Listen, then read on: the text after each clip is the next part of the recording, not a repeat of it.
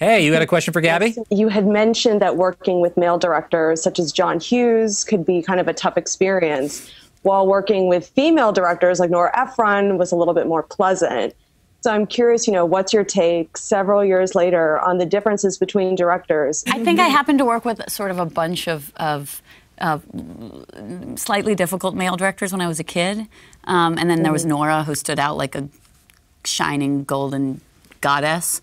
I've since worked with lots of male directors that I love. So I no longer see the distinction gender-wise.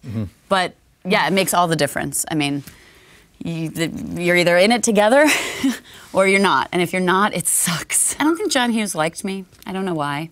And what do you mean? Why? I think the other one I was referring to was Mel Gibson, and I think we can all agree that's going to be tough for anybody.